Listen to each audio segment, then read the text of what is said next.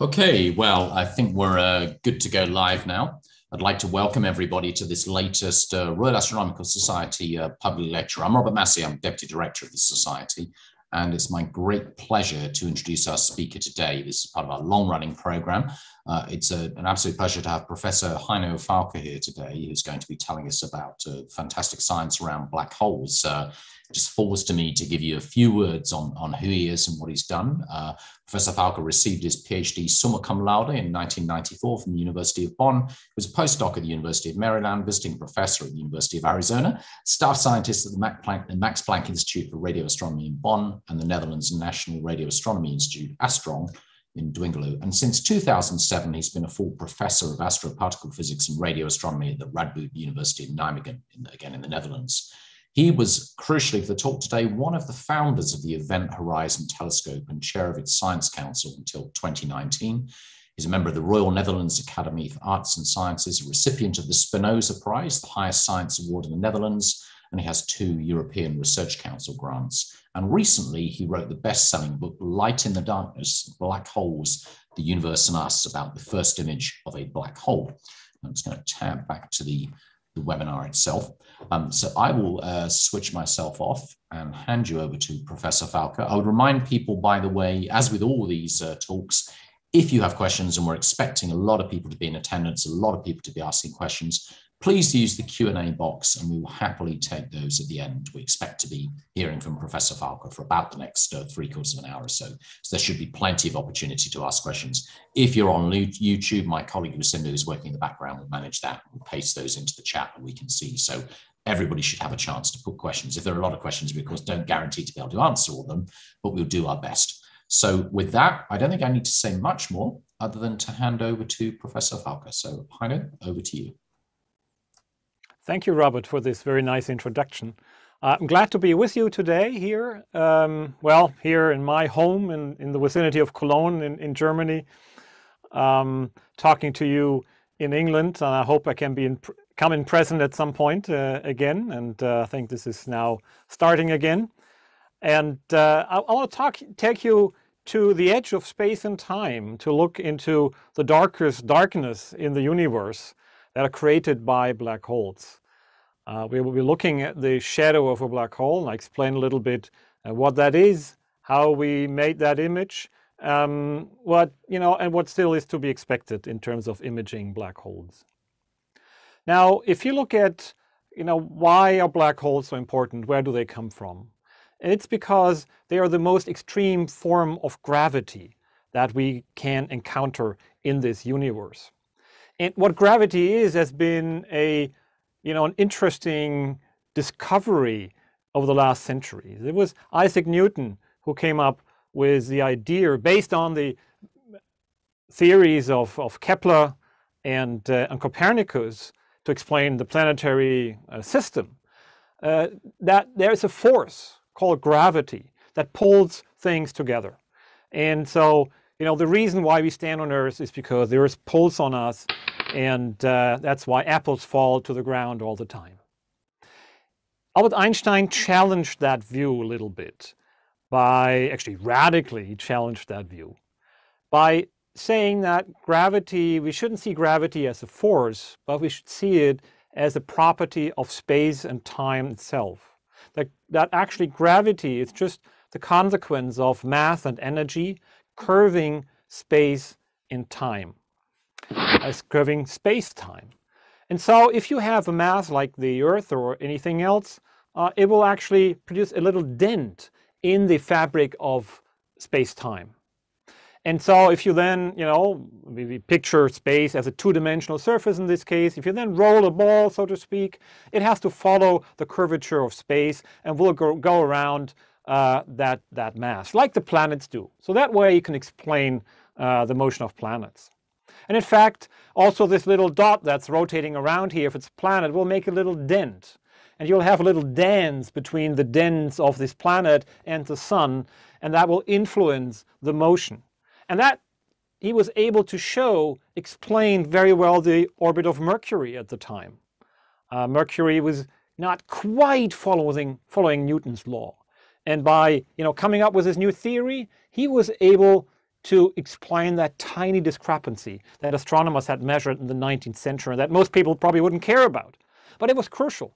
And it was crucial to everything we do today in terms of navigation. Because when you use a GPS navigation system these days, you have to make use of the theory of general relativity. And that has to do with the fact that a consequence of this change of how we view space changed also view how we see time. Because neither space nor time is something you can touch. Space and time is only what you can measure. And how do you measure it? You measure it with light, actually. Light is the only constant, so to speak, in this universe. And that was already in the theory of electromagnetic radiation that described light and radio waves and every electromagnetic radiation that we see by James Clerk Maxwell in the 19th century. And that was a strange aspect of that theory, because in the theory it said that the speed of light would be constant wherever you are. Wherever you look at the light ray, how fast you move, light would always move with the same constant speed, c, as we call it, a constant number. And that had profound impacts in the evolution of how relativity came about. Now, if you have a dent in space-time, the shortest way is no longer a straight line. The shortest way is actually a curved line. And so also light would be bent. But light is a wave. Light actually has a measure of time built in. That's a frequency. How fast it oscillates gives you, like the ticks in a clock, gives you a way to count time or to measure time. Now, what happens if suddenly space is curved? Space has to go essentially a longer path length. The space is stretched, and then also light becomes stretched. It has to make longer steps. But in order to keep the velocity the same, because the speed of light always has to be constant. If the velocity is speed divided by time, kilometers per second or miles per whatever unit you use in the UK to measure time, it's probably the same unit as in Europe, isn't it? But okay, miles per hour.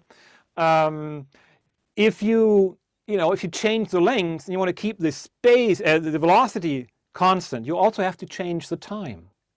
Yeah. So length becomes longer, then time also has to become longer in order to keep the ratio, which is velocity, the same. And so that's what you see, just schematically shown here. Light becomes stretched as it goes through a stretched space-time. It makes longer steps, and it appears as if time is going slower near a mass. And that sounds strange, but it's exactly what we measure these days. If you use the GPS system, as I mentioned, then we compare the arrival times of radio light signals from satellites up in space. And it turns out that clocks up there go faster than here on Earth, simply because of less curvature up there. And so we actually have to send atomic clocks up there which are detuned, which don't go at the right speed here on Earth, but they go at the right speed once they're launched, because time it changes. Now, if you go to an extreme case, and that was calculated by Karl Schwarzschild in 1916, just a few months after Albert Einstein came up with the theory of relativity. He was looking at the most simple system you can think of that describes gravity. And that's not an apple, that's not an Earth, that's not a planetary system. It's just a point mass, where all the mass is concentrated in one point. And all physicists know that this is just a theory. This is just something that doesn't appear in reality. It's just a mathematical approximation to make life easy. So we thought, at least. And so thought Albert Einstein as well. But when you did this with this simple assumption, some weird things happened. Now, if you go closer and closer to such a mass, curvature becomes steeper and steeper. And as you see, planets and particles have to rotate faster and faster in order to not fall in the gravitational potential of this object. And if you take this to the extreme, you get close to an object which is just a point source. What you then come across is a region where a planet or whatever would have to rotate with the speed of light or even faster to not fall into this funnel. And that actually is prohibited because nothing can go faster than speed of light. That's another, fundamental aspect of the nature of light. As soon as you have mass, you cannot go faster than the speed of light. So something got to happen. And it turns out, if you calculate, what the properties of light are in this circumstances, then light that will go into this gravitational potential and will actually cross that boundary, then light will not be able to escape ever. In fact, light would have to go faster than speed of light to escape, and light can't do this. And we call this region the event horizon. That's a point of no return, where everything that passes that point will never come back. In fact, if you think about this as if in three-dimensional space, this is not a point or a flat surface. It's actually the surface of a virtual sphere that surrounds a point mass in the very, very center. So that's how you need to picture an event horizon.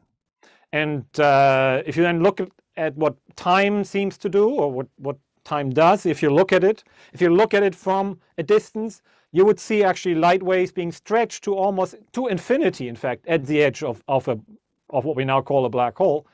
And so time would actually be stretched to infinity. It would actually come to a halt. It would stand still, at least as seen from the outside.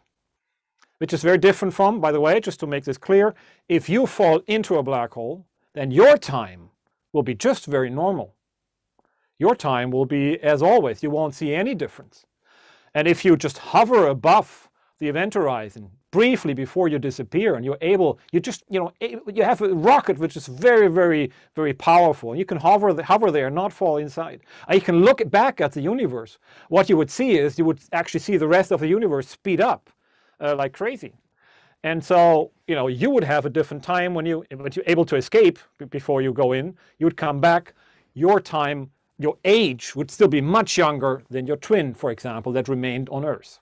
So these are very weird circumstances. And, it's even weirder to think what's happening behind the event horizon because, nothing can escape. No information can come out. We don't know what's happening inside. We could calculate it, but we can't tell. And people like Albert Einstein and many physicists thought that's just theory. That doesn't exist. It's a unicorn, so to speak, a pink unicorn that is nice to think about, but in reality it doesn't exist. In fact, Albert Einstein wrote a paper in 1932, I think, showing that these objects can't form. In nature they wouldn't be made. Well, turns out he was wrong, and he was very quickly shown to be wrong first by Oppenheimer. And later by Penrose, that in fact black holes can form and actually are a natural consequence of his own theory. And the way they form is actually relatively straightforward. When you go to the end of the lifetime of a star will explode when it's very, very heavy, when it has a lot of energy, when it has a lot of mass, like 20, 30 times the mass of the sun.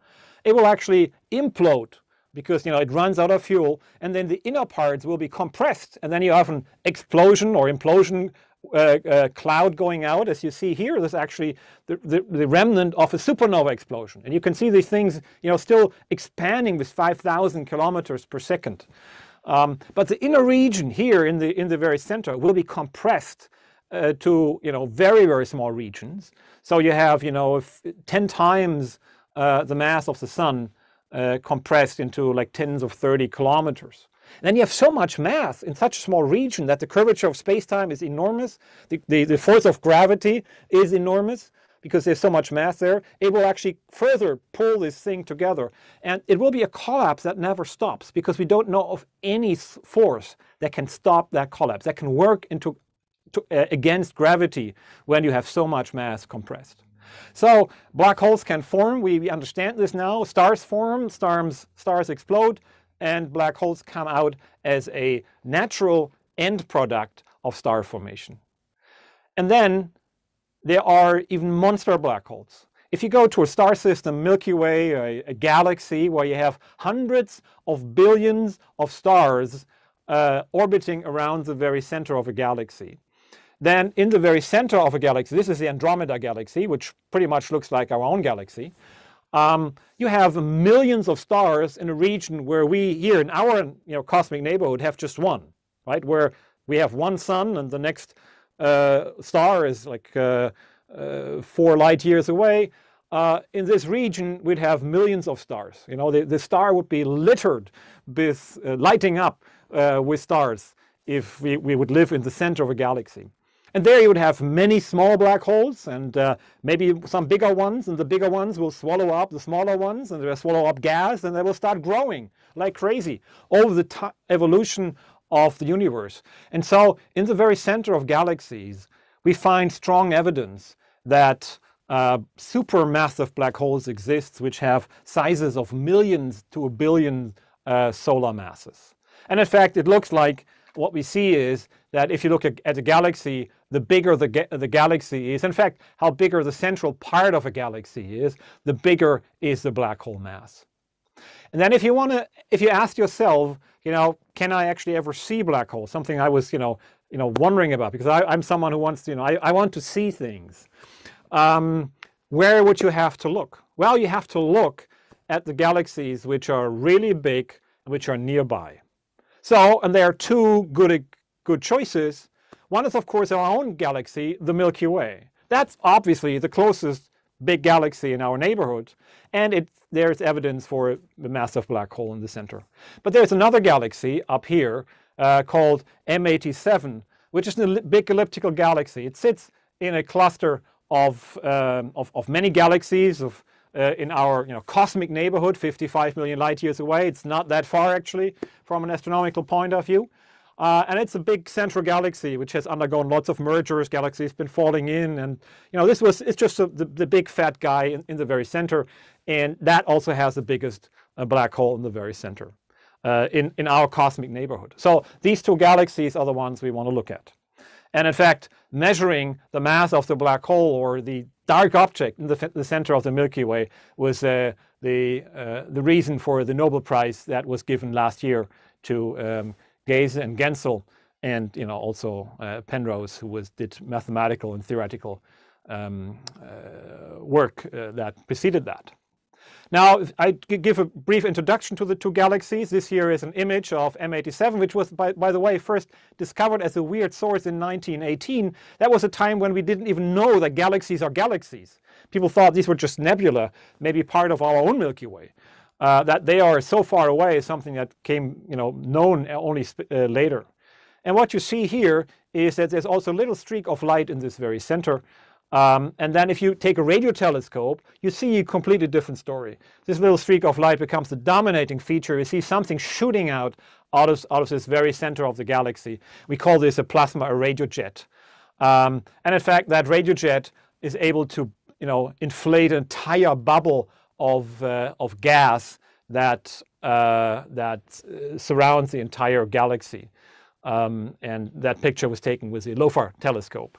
That's in a low frequency telescope in Europe. And in the very center, there's in fact some evidence that there is a dark mass as well. And that mass is about a few billion solar masses. The same in our Milky Way. If you now look in our Milky Way, this is here the plane of our Milky Way seen from the side. And you see these dark patches here. These are dust clouds. In fact, these dust clouds are the cradle of life and of new stars. That's how new stars are being formed. And that's happening in the disk of a galaxy. And they're great and they're nice, and we wouldn't be here without them. But unfortunately, they block our view of the central region, of the center of the galaxy. And so it took near-infrared light and radio light to actually be able to penetrate through this dust. And we are zooming now in to the center of our Milky Way and switching over to near-infrared light, and we suddenly see the central region light up with stars in the central regions. And now we see this video that actually gave the Nobel Prize, and it shows stars measured over 16 years. And what you see here is that these stars move. And this one here actually even makes a almost full elliptical circle around the central region. So it moves essentially like a planet around the sun on an elliptical curve. And you can use then the laws of Kepler, of Newton, that you can use that are describe the motions of planet around the sun. You could use that, turn it around, and apply to the star and ask how much mass has to be in the very center that this star is not flung out into space. It moves with 5,000 kilometers per second. Okay, so it's a very fast motion, and if it goes around, you need a lot of mass here in order to keep it tight, to avoid it being shot out. And what you find is you need 4 million times the mass of the sun concentrated into a tiny little point here in the very center of our galaxy. And if you look there, what is in this very central region? And you can look in the radio, and then the radio penetrates through the dust. And what you see is that the entire disk of our galaxy lights up. It's a bright region here. That's the disk of our galaxy. And the central region here called Sagittarius A, the brightest radio source in the constellation Sagittarius. If you further zoom in, you see this nice structure here of what we call a mini spiral. And in the very center, there's a little point here, a lot of radio emission coming out of a small region. And that actually is the point around which everything rotates, at least in the very center of our galaxy, where all the stars rotate around. And so this is where all the 4 million solar masses are concentrated. And in fact, that has some similarities with the radio sources in other galaxies, in quasars and others, in terms of properties. And it was in fact predicted by Sir Martin Rees, the astronomer royal, who actually said in the 70s, well, if these quasars have supermassive black holes, at that time we didn't know, it was just a theory, then our Milky Way should have something in the very center, a little radio source perhaps. And indeed, it was discovered in 1974. That radio source was discovered, and ever since has been the target of our investigations for the last 40 years. And during my PhD, I realized that actually a certain type of radio emission comes from very close, if that's a black hole, would come from very close to the event horizon. And so I was wondering, how does a black hole actually look like, and could we actually see it? And how a black hole looks like, you can find in the literature. And one of the first papers was here by Cunningham and Bardeen, and they just calculated how a star would look like if it orbits around a black hole. And what you see is the star, even though it's on an elliptical orbit, would show up at different locations on the sky, and that's simply because of light bending. The light would be bent and would make the star appear on different locations. And this already traces out the basic shape of most of popular depictions of how black holes look like. They are not necessarily the ones that we actually are looking at in the center of our Milky Way. This was a paper later by Luminet in end of the 70s, calculating actually in a computer, but drawing by hand how a disk of gas around a black hole would look like. And you see it here, so absorbing the black hole, and there's something here, a big hole, and then overall the same structure that we see that we saw in the previous paper, and that is due to the light bending. And then of course Hollywood, if you go to the film Interstellar, you see this with the help of Kip Thorne, pretty much the same picture now with a bit more color, and some physics effects missing for the Hollywood movie. And then NASA 2019 pretty much looks the same. The only thing that changed was the color.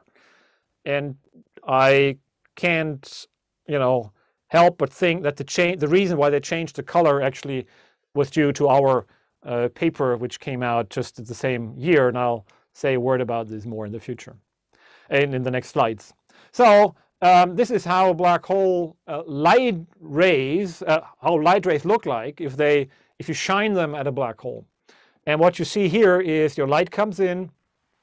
This black hole is rotating, and space is co-rotating. So the light actually goes back here and then ends up in the event horizon. So there are all kinds of light rays that come from the distance, and then they end up in the black hole itself. And this is actually an effect that was already calculated, again, in 1916, how light rays behave near a black hole. The famous mathematician David Hilbert was calculating that, and this is a figure from Max van der Lauwe a few years later. And what's quite interesting is there's a certain distance when you shoot a light ray parallel at a black hole, it will actually be deflected and it will end up at a circular orbit. It will actually, circle the black hole forever. Okay, of course that's a mathematical statement. In reality, light will, if it's a bit closer, it will actually go around the black hole and end up in the black hole, or it will actually be able to, it will be bent, but be able to escape. But this is sort of a watershed separation here for light rays that either go inside or go outside. And that, makes a very sharp boundary if you shine light at it.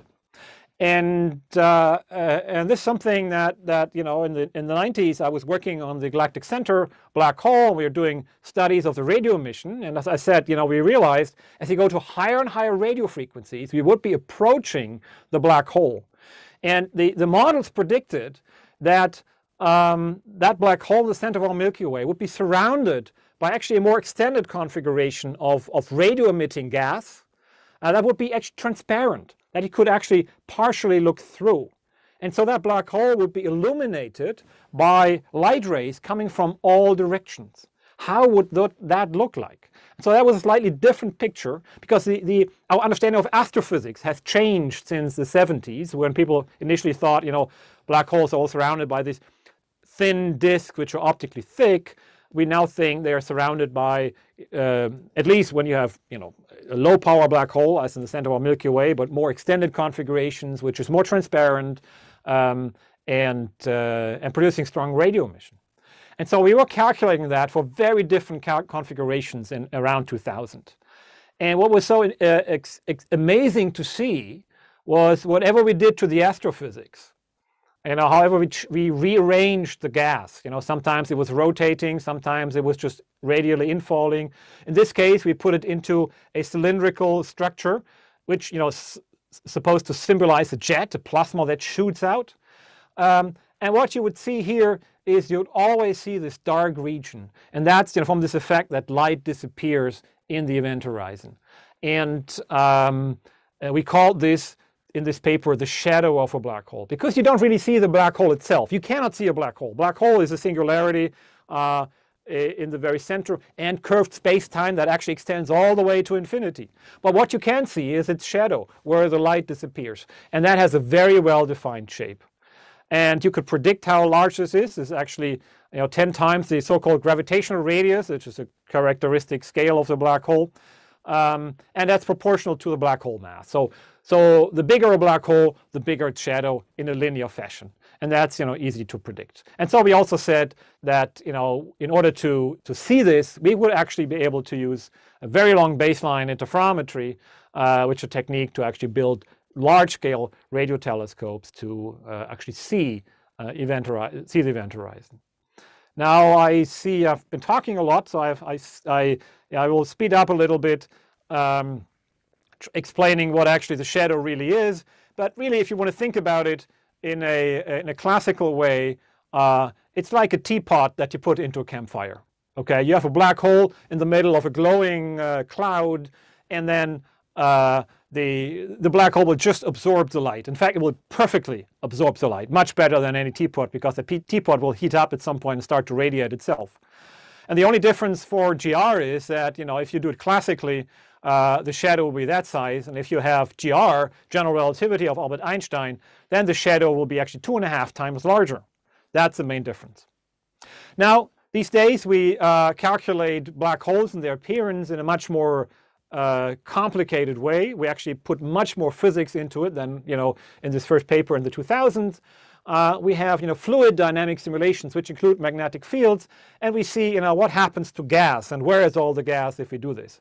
So what you see here is a torus of gas surrounding a black hole. That's a computer simulation, and that is threaded by these magnetic field lines. And now we let the gas accrete or rotate, and you see that the inner parts rotate faster because the closer you are, the stronger gravity is, the faster you have to rotate.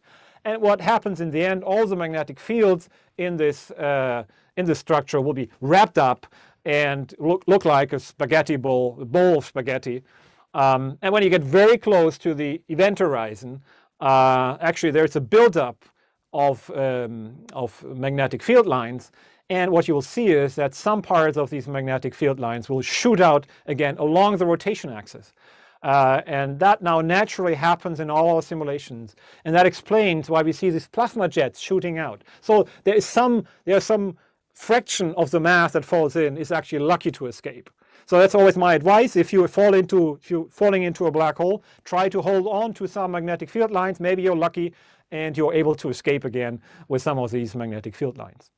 Now, if you've done these simulations of how the plasma behaves, how magnetic fields are wrapped up, you can put in radiation, how radiation is created, how radiation is absorbed, and how light is being bent around. And that's what we've been doing here in a special color coding. Coming back to the color coding, and we are simulating radio waves, which is sort of a very red light. So in this first theory prediction paper, we made these shadow predictions red. Okay, it was also supposed to simulate glowing heat, hot gas. And so that color scale stuck. But of course, it's not a real color. It's something that we gave to the simulations. Okay, it's nothing we can see with our naked eyes. And so here we give it, we actually simulate all colors, actually all radio waves, and we make it appear red, and we see actually this smoke coming out, which is these plasma jets shooting out, and you see it rotating here around the very center, and it becomes very hot, looks like a volcano. In the very center, you see the darkness of the black hole, you see the shadow. And if you then go to the highest frequencies, and I said, the higher the frequency, the closer you get to the black hole, you come, to the prediction of this structure that you expect to see, which is light being bent around the black hole and the shadow in the very center. And if you do this for M87, the size of this would be 40 microarc seconds. This is about the size of a mustard seed, millimeter-sized object in New York as seen from Europe. Now, how do you see something like this? You have to build a telescope the size of the world. And we call this the Event Horizon Telescope, because this is, the largest ground-based telescope you can build at the highest radio frequencies, and so that gives you the highest resolution that we have available in astronomy these days. And the way we do this is, I'll skip the history a little bit. The way we do this is that we actually connect telescopes that are distributed over the entire Earth, and we store radio emission at the different location. As light comes in, we store the radio waves on hard drives. We have an atomic clock at each of these telescopes, and we so later synchronize all these data. And then we do what a big telescope would have done. Telescope would have collected the light waves, actually would have reflected in a big dish or a mirror, would have reflected the light and focused it in the focus point. And that focusing, that exact focusing of the light, we do in the computer afterwards. Now, because we stored the light, we can store it because it's almost classical waves, and we can process it in the computer, and then we do what a camera would do or what a telescope would do. Okay, so in that sense, it's true imaging, but with light that is sort of beyond what we can see with our naked eyes, with radio light. And we did this first experiment, so let me go back. The first experiment, we did prototype experiment, but the first successful or big experiment was in April 2017. And it was an amazing success. Not only all the technology worked, but there was also perfect weather around the world, because at these high frequencies, these small wavelengths, every cloud, every water vapor content in the atmosphere will actually absorb these radio waves. It's not like low frequency radio waves that just go through rain clouds. These little waves actually get stuck in clouds, and we just had wonderful weather. And I'll just show you a little movie of one of the telescopes where I was in actually Spain, in Pico Veleta near Granada, a 30-meter dish by the Institute IRAM. And we are going, I didn't want the music here. Okay, I'm sorry. The cheesy music. So we're going up here with actually a ski lift all the way up to the telescope. You see it's sort of April, the snow is already melted. And then we take I forgot how you call this in English. we call this piston bully in German, up to the mountain with a crew from observers, from support staff, and yeah, and other astronomers, because we were, not using a telescope all the time. And so we could have been skiing, during the time, but we're so busy that I, unfortunately couldn't, enjoy the snow. This is a 30-meter dish here in Spain that you see, and it's from the 70s, but still, works wonderfully. And this is equipment that we're using here with all the racks of hard drives. Each of these little boxes had 8 hard drives. This is a control room. Looks a little bit like a Bond movie from the 70s because, that's the age it was built.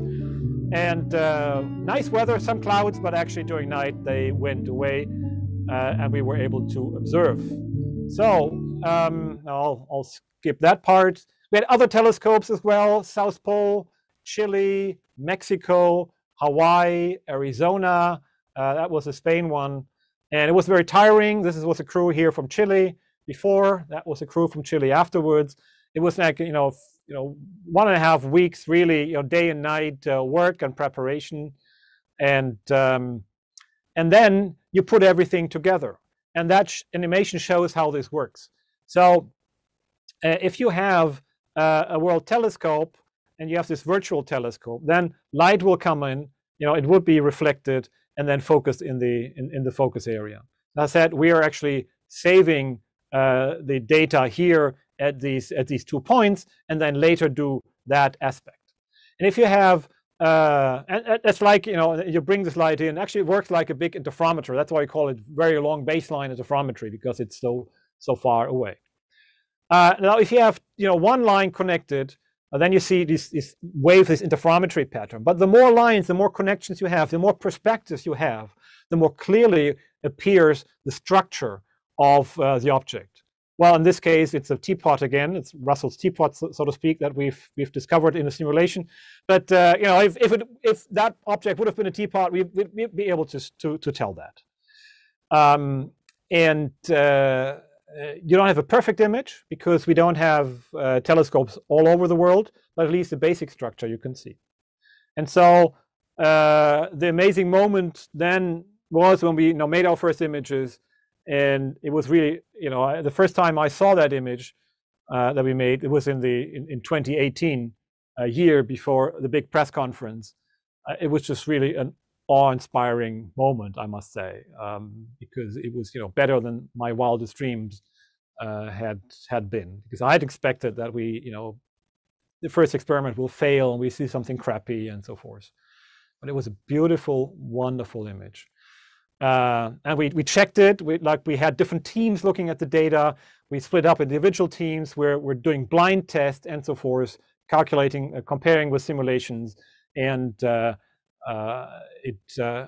in April 10, 2019, we're able to present it to the world in different press conferences around the world. One of the biggest ones was in Brussels, in the big press hall there, and presenting that image. In fact, we were scared because this was a time of Brexit discussions, and Theresa May was coming the same day and holding a big press conference. We were a bit worried that the press would mainly talk about Brexit, but this day people talked about black holes. And I'll take you to this moment when we are revealing that image. And I was standing on the stage there and was allowed to to show that. And we are showing that movie with, in fact, music was made by my son, who was making film music, and we are zooming into, by a factor of 10 to the 9, so 1 billion, into the universe towards the constellation Virgo. And we're seeing here the galaxy M87 show up, this big bubble that now comes out, and then you see the galaxy here, you see this plasma jet shooting out. We're following the previous astronomical data, zooming deeper and deeper, closer to the nucleus. And we see always this jet coming out until we see the origin where it all comes from. It looks like that. And you see, this ring of light and the darkness in the very center. It looks completely different than everything we'd seen before from this galaxy with using this technique, because now we are very close to the black hole. You see some little hair structure here. This is not real structure. This shows you the direction of where the light, how the light is oscillating. This is what we call polarization. That's something that we added later in a second measurement, or actually. And so, and that whole structure that we see is actually of the size of our solar system. And we know there are 6 billion masses concentrated in this region, and you see sort of this light ring where light is going in a circle. You know, it's the size of our solar system, more or less. And that was big news. So, you know, as I said, that day it wasn't Brexit, it was actually black holes that dominated the press. Well, not always, you know, Brexit looks like from space, or, you know, there was some other, you know, internet was going nuts with all kinds of interesting, you know, usage of that image. But it was an amazing moment for the first time to actually look into, so to speak, the gates of hell with your, well, you could say with your bare eyes, you know, helped and guided by radio telescopes. We also did simulations. This here is a numerical simulation of gas going around the black hole. You see this thin ring of light that we see, and we varied the model, and we had very different simulations, and actually 60,000 images that we calculated of black holes, and they all showed that ring, more or less. And then if you compare, you know, a model, and then, you know, you look at the observations, and you blur the model to the resolution of your telescope, then it actually, you know, it's amazing how well this actually fits the observations. And what's also amazing, you see the stripes here, that's the polarization. That's the way that light actually is oscillating in which direction. That tells you something about the magnetic fields. That tells you about the magnetic fields that are launching this plasma jet very near the event horizon. And in fact, if you look at that data, it, you know, very nicely fits with these models that I just showed, where you see actually that near the black hole, the you know, the magnetic fields actually are shot out and become very strong, and that's what the polarization tells us. And that's the first time we actually see really how jets are being launched in the vicinity of black holes, and that's another very important finding. What we also see is that when these plasma jets shoot out, that we actually, the radiation is not filling the entire cone, but actually is, in our simulations, is happening at the outskirts. It's like an hourglass shape that we see. And in fact, that's also what we now see in these VLBI, very long baseline observations. You see here an image of M87, the same galaxy I just showed at longer wavelengths. You see that sort of its edge brightened, pretty much how we see our simulations. And very recently, I was looking for another one. I overlooked. There's one image I wanted to show, which isn't here, because we had a nice new picture of Galaxy Centaurus A, which I don't have in my, somehow I deleted. Okay, I forgot to put in. I think I had 2 different versions yesterday. And so we see that we used the telescope to actually look at another nearby galaxy, Centaurus A. We see exactly the same. So it looks like we are really, you know, getting a better handle on understanding how jets are being launched and what's happening near black holes. What we also did, we went back to old data of M87, because what's very important is this ring. You know, yeah, maybe we are being fooled. Maybe that ring is just, you know, something like a smoke ring that's coming out of these plasma jets. You know, some of my colleagues say that, yeah, why isn't that maybe just some accident, some freak accident that you're looking at? And that's true, it could have been. But we had previous data from previous observations where we didn't have enough telescopes to make an image, but we could constrain the size of the source. And if you know it's a ring, you can go back to the data and look how big would that ring be. And over the last 10 years, the size of that ring didn't really change much. It actually is consistent with the same size over 10 years. And, you know, any smoke ring, you know, in plasma ring would have flown out of the source. So we're fairly confident that what we see really is a signature of strong gravity. And so what's in the future? We've done more observations. We had another campaign in 2018. We lost one telescope due to some problems in 2018. We are still at the edge of how many telescopes we need. So we would need more telescopes in the future. In 2021, we managed to have another campaign. Again, one telescope was missing in Mexico, but we had some new ones. We had in France, NOEMA, and the Greenland telescope, and there was one in Arizona, Kitt Peak. So it's 3 more telescopes. So we hope to get better images of M87 in the next 2 years or so. And we still, of course, have the data of the center of our Milky Way from 2017, which we haven't released, but which we are working on, which will come out eventually. Now, getting more telescopes. This is now the plans for the upgrade. We are working on a project called the African Millimeter Telescope, where we want to put a telescope into Namibia, and that nicely connects with Chile, with the European telescopes, and with South Pole, and can give us more stable images, particularly for the center of our Milky Way. I want to place this on the 2nd highest mountain in Namibia, in southwest Africa, the southwest of Africa. And we couple this to actually an outreach program, because we do this together with University of Windhoek and the Ressing Foundation in Namibia. And so we have a mobile planetarium, something that we have in the Netherlands as well. We go to all the schools in the Netherlands, and we try to do the same. In fact, after Corona, we started before Corona, we had to stop, and we hope to restart that program to go to all the schools, particularly the rural schools in Namibia, together with the Ressing Foundation, which has a mobile app already and supports schools there. Now, in the long future, we want to go to space. A telescope.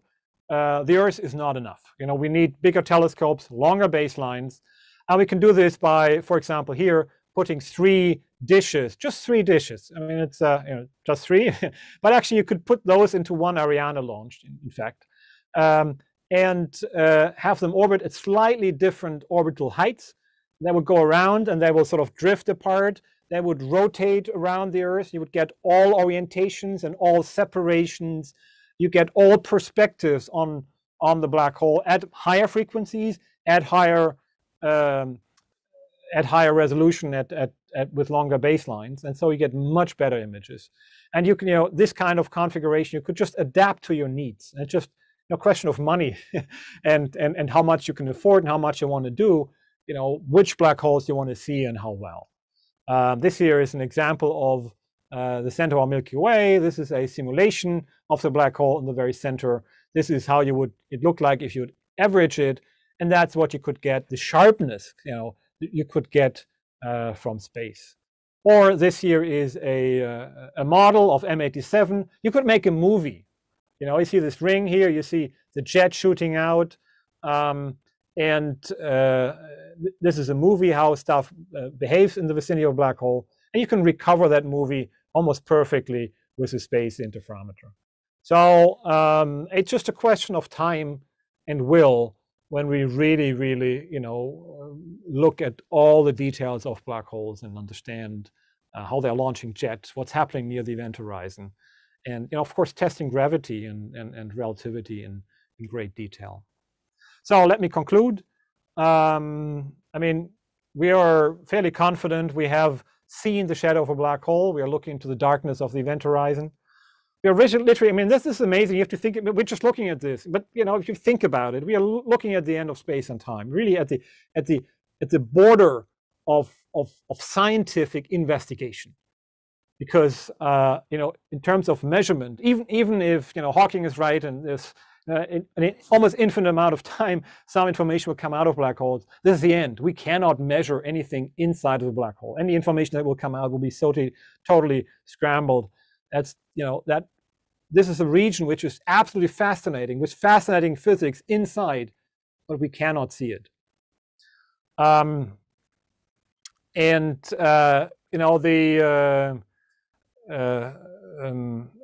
of course, it was an experiment that was done with the entire world. We used the entire world, and we had the entire world participating. We had almost all continents represented: the Americas, Africa, Europe, Asia, participating in this. And we did it all digitally before even Corona, and we got it to work. And in the future, we're going to do more. We have more experiments. We're going to use space, and we will be we're doing more simulations. And maybe the most important thing that will come out of this is that be some little girl in Africa will be inspired to become the new Einstein and come up with a completely new theory how space and time can be described. And maybe, in contradiction to what I just said, maybe there is a way to overcome that final boundary of the event horizon. But maybe not. Maybe we're just fighting our last battle, and we're rattling at the gates of hell and at the sort of the door to heaven, so to speak, with a big bang, and maybe we'll never cross them. And that's the end of all our knowledge. It's at least a very exciting moment in the history of science, I think, to be seeing that with your own eyes and think about what could lie ahead in the very future. At the end, a little bit of, if you want to know more about this entire story, I wrote this up in this book, and you're, maybe that's something that you'd be interested in. Thank you very much for listening, and looking forward to your questions.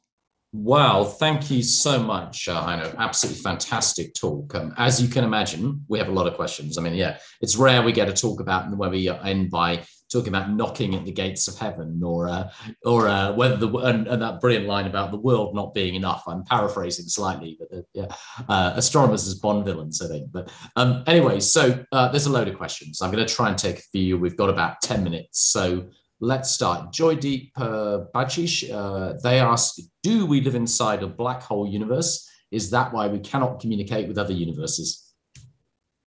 Well, no. I mean, in the sense, the space-time of our universe is described by a completely different solution.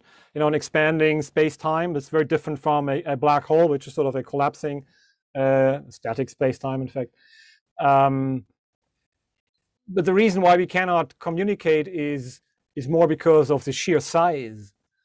So light rays can go out, but actually the universe is expanding faster. And it turns out if everything continues like now, then most of the stars and galaxies we see, we would never be able to reach even in our own universe. Because they move away faster than the speed of light, because the universe, the fabric of space-time expands much faster. So that's a more limiting factor. But yes, we are limited to this one universe, and there are some ideas that people say, we could see traces of the previous universes, but I honestly have my doubts that we do, and we certainly don't. We don't have clear evidence, and we may never.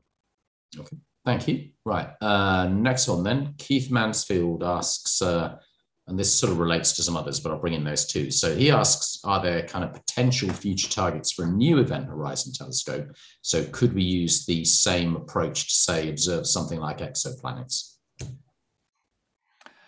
Well, you need strong yes and no. We need strong radio emission to see this, and that's what produces near black holes. Exoplanets usually don't have strong enough radio emission. We would need really, really big radio telescopes and then combine them to actually be able to see exoplanets in great detail. But the same technology you can do with optical telescopes. You can place them on the moon or as an interferometer in space, and therefore you have optical telescopes combined over kilometers, tens of kilometers, hundreds of kilometers.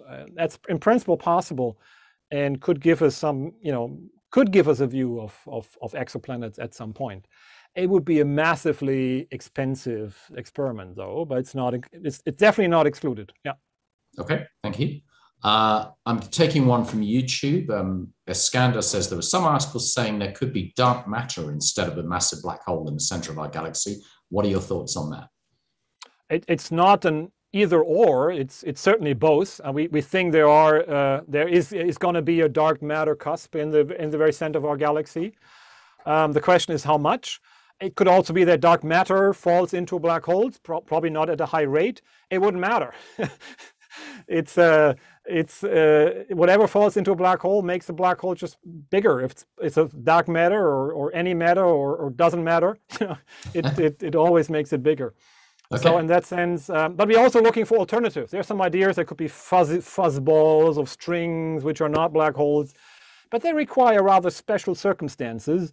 For each black hole would have to have its own elementary particle and so forth. So they are, really, really not appealing models at this very moment, but we calculate how they would look like and how, whether we could distinguish them. It's certainly an interesting, the interesting thing, we can now start asking these questions. We can ask not only just, is it a black hole, but what kind of black hole is it? And yeah. Okay. And that's just starting. Okay. Sama asks, and also Paul Johnson, a related question: where would the black hole take me if I dive into it? And Paul Johnson is then asking, which I think relates to this nicely: is there any evidence for white holes anywhere in the universe where matter is entering the universe from the singular? Yeah. I mean, a non-rotating black hole, you just go straight to the very center and be, just crushed. You could survive inside a black hole if it's, if you fall into M87, this very big one. It's so big you can fall into it. You're not going to be spaghetti-fied. You could go inside. You could actually go around. If it's rotating, you'd have a singularity which is in a ring. You could even travel around the singularity and survive for much longer. Theoretically, you could even go to a different universe, but I think that's not a real universe. It's more a mathematical universe. So in that sense, this is a theoretical physics thing and not a real universe. And the white hole, which is sort of the opposite of a black hole, and could be, that's what wormholes are made of, black hole and the white hole, so to speak, where only things come out. We don't have any evidence how this could form, that exists anywhere in the universe. And in fact, wormholes would also require, to be traversable, require some kind of a matter that doesn't exist. So there are, I was joking about people thinking black holes are unicorns. They weren't. They're sort of dark unicorns or pink unicorns. I think white holes and wormholes probably are. But I'm happy to be proven wrong. But for now, I think for now there's really no shred of evidence that those things exist. Okay, thank you. There's a couple of questions around gravitational waves. So one is how the discovery of gravitational waves has created new ways to detect black holes, and then also a kind of related one from Amraditya Pradhan, who says a question from a fresher, and they're asking about how gravitational waves traverse large distances without being corrupted by intervening masses. Oh yeah, two good questions. The first one is, yes, I mean, gravitational wave, I skipped a little slide because of lack of time. They actually measure, for now, stellar mass black holes. In fact, they're produced at exactly the same location where our ring of light is being produced. So they're probing pretty much the same aspects of gravity. And they're coming up with the same answer. And so gravity, the theory, relativity can describe stellar mass black holes, gravitational waves, and supermassive black holes. You're changing by a factor 100 million in mass. That's just an amazing success of the theory. That over 100, of a factor of 10 to the 8, 100 million, you come up with the same answer. So in that sense, this is a very important complementary way of studying black holes. And we'll be seeing more and more black holes. We're actually seeing them, or hearing them, so to speak, all the time with gravitational wave detectors. And in the future, we'll be able to see even supermassive black holes merge with big space emissions. So I think we're just starting an era of space-time research. Last century was the era of particle physics. I think now we're in the era of space-time physics. That it's just beginning. So we'll be looking forward to some amazing results in the future. And are gravitational waves disrupted? Yes, they are.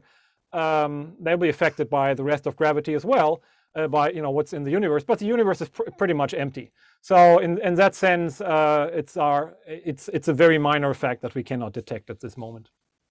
Fantastic. Okay, I'm going to give you one more question because, frankly, we're running out of time, and there are, 33 more questions which we can't possibly put to you, but they're all. Are they on YouTube or? They're on the Q&A. If people don't get an answer today and they want to put them on YouTube, then we can point those to you as well. If you have time to comment on them, that would be fantastic. I could later today. I could try to answer some there. That would be great. I mean, you heard it here. That's a brilliant offer. Thank you, Hannah, for that. Okay, so the last question I'm going to ask them, which is from YouTube actually, are Naknud, and they asked, is there a maximum size to the mass of a black hole? Not that we know of at this point. At some point, I was just calculating that, of course, a black hole would be so large that it would actually start accreting from the from the cosmic microwave background, it would actually grow infinitely, exponentially, and just follow the entire universe. But that is a much higher mass that hasn't been reached. That would be actually dangerous. But in principle, we don't know of any maximum mass. No, and that's black holes only know one direction for now. They just keep growing, and in another hundreds of billions of years, we'll see much bigger black holes for sure. Well, if we're around, we are not, but someone may. And that's a deep question as well on which to answer this. So. Look, thank you so much. An absolute pleasure having you here today, albeit virtually. We'd obviously love to see you in London sometime as well, but thank you for this absolutely profound talk. I haven't read your book yet, but I'm now very motivated. I need to order this, and I recommend it in the book club we do in our podcast as well. And I'm sure everybody else will to get hold of a copy too. It's published in different languages as well. I can see from the it was actually a big bestseller in Germany, but not so much known in the UK. So if we'll try and change that with the webcasts like this. So look, thank you so much again. We can't give you applause because everybody's on a webinar, but I will end by giving my personal thanks to you giving up your time today, and from Lucinda, who's in the background as well. And we'll bring this to a close in a second. I just want to end by saying that this is an ongoing program of talks. Next month, we have Professor Lewis Dartnell from the University of Westminster, who is an astrobiologist, but also a popular science writer. And his talk will be Origins, How the Earth Itself Shaped Human History. So I do hope as many of you as possible can join us next time for what also promises to be a fantastic offer. But other than that, thank you, Heino. It's always very abrupt. We have to shut this down for everybody, including participants and yourself. But thank you once again, and delighted to have you. Bye-bye.